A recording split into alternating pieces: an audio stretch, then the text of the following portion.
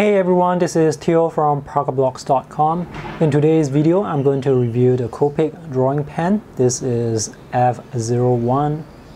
This is actually a disposable fountain pen. So we have a fountain pen nib here. This is a very plain looking nib with no design on top. There is no breather hole as well. This is the feed section that is behind. This nib is not removable, so this is stuck to the pen. I bought this pen a long time ago, so I cannot remember the exact price, but I do remember that this is a bit pricey. The build quality is alright. It feels a bit cheap because everything is made of plastic. We have the plastic cap, which is made of the same material as the body of the pen. It feels very lightweight, but overall it still feels quite comfortable to hold. You can post the cap at the back if you want to, but I usually use it without the cap.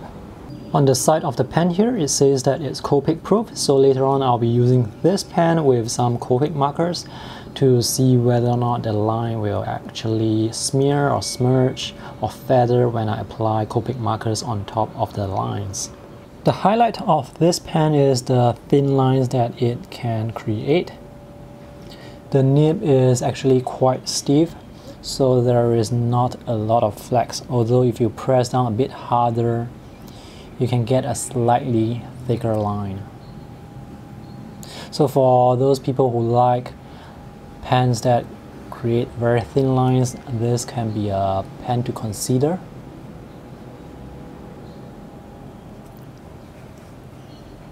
Ink flow is quite smooth. I'm actually using this pen on fine grain cartridge paper, so there is some texture to the strokes. Overall, their lines, they have very sharp edges. The lines are very uniform. And the ink is quite dark. It's not totally black, but it's very dark. So let me press down a bit to get some thicker lines. This is a very nice pen for hatching because it can create very thin lines. And now let's use this pen to do some drawing. I'm just going to draw something very simple today, just a coconut tree, just to compare this pen with other fountain pens that I have. Ink flow is alright, but some areas here, if you draw a bit faster, the ink flow is not able to catch up.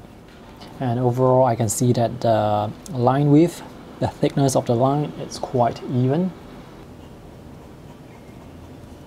And now let me switch over to using the Platinum desk pen. This is the DP1000AN.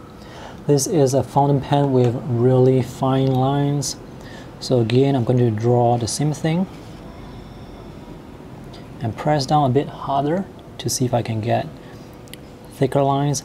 Now this desk pen, the lines are even thinner compared to the Copic Drawing Pen F01, and it feels a bit scratchier because the tip is so fine. This is also an excellent pen when it comes to hatching because the lines, they are so fine. The Platinum desk pen is refillable because you can buy a Platinum ink cartridge to use with your own ink, but the Copic Drawing Pen, this is a disposable pen. There is no way to refill it. I'm not able to pull this part out, so even if I want to refill it, I cannot. Let me switch over to using another pen that I have here today. This is the Namiki Falcon.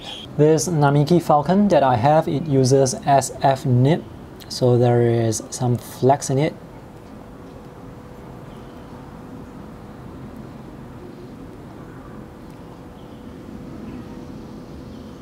So I can definitely get thicker lines compared to the other two pens. Ink flow is fantastic. I'm using Noodler's Bulletproof Black ink, by the way, which is a very slow drawing ink, so I will not be using markers over the lines because I'm very sure the lines, they will still be wet later on.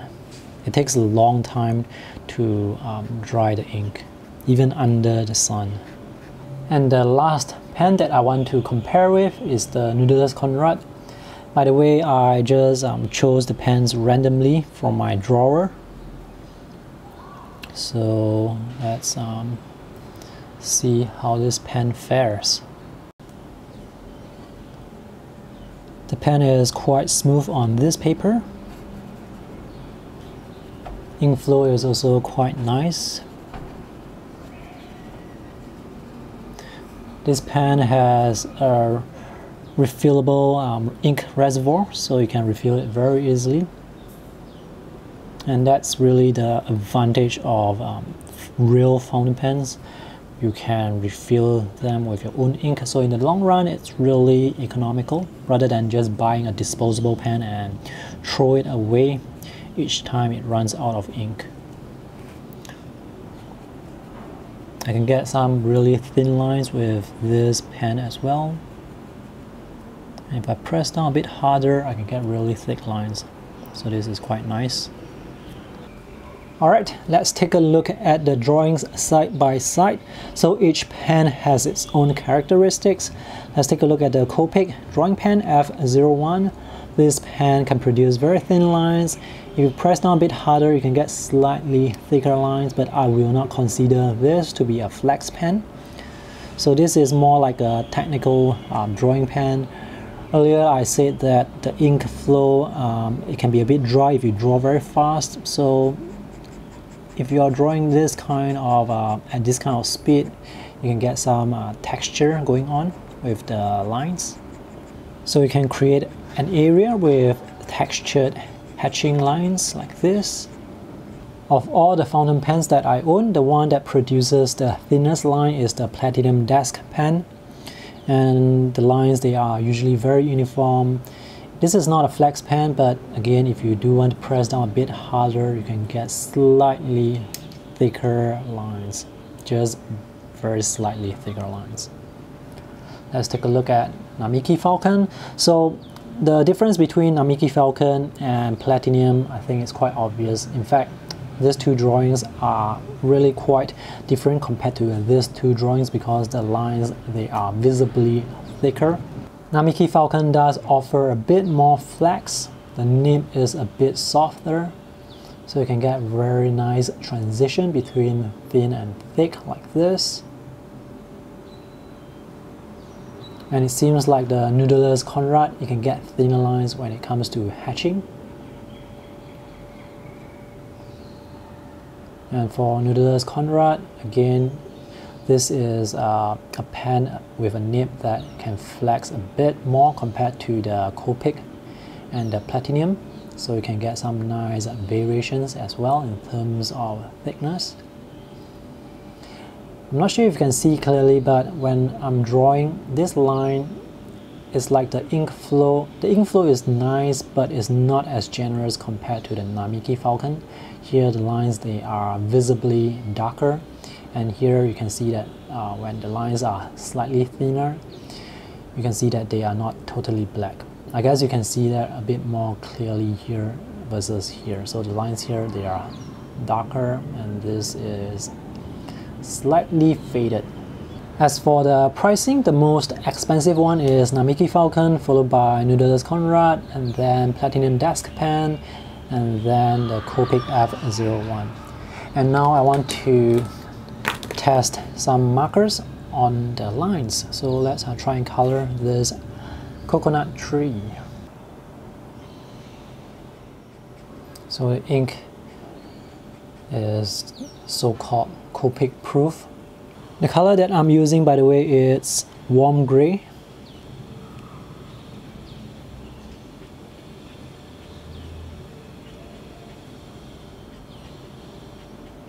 And they are quite resistant to smearing. So I can use Copic over those lines a few times and they do not smear. So that's great. Earlier on I said that the Nautilus ink, they take a long time to dry, so I'm going to see if the ink has dried. And it looks like the ink has dried, so that's great. But usually for fountain pen inks, you do have to wait for a while for them to dry. The ink from the Copic pen, it dries relatively fast. In case you're wondering if the ink is waterproof, so let me just test this out. It seems like the ink is not waterproof. So the ink in this pen is so-called Copic proof, but it is not waterproof. By Copic proof, I guess it means that the ink is resistant to alcohol-based markers. But since it's not waterproof, I do not recommend this pen for use with water-based medium like watercolor or markers or brush pens with water-based inks. Overall, I do not think that this is a very special pen, even though it uses a fountain pen nib. The Copic markers are nice, but this drawing pen really is nothing special, especially when you compare it to other disposable pens. And also the ink here is not waterproof. So in terms of value, I would say that this is just a so-so pen. By the way, if you are looking for a disposable pen with waterproof ink and the pen has the ability to draw thin and thick lines, I would recommend you check out the Uniball Air. The Uniball Air is a fantastic pen that in many ways is better than this, and it's cheaper as well. I will put the link to the review for the Uniball Air in the video description below so that you can check it out. And that's all for my review today. Thanks for watching. See you in the next video. Bye!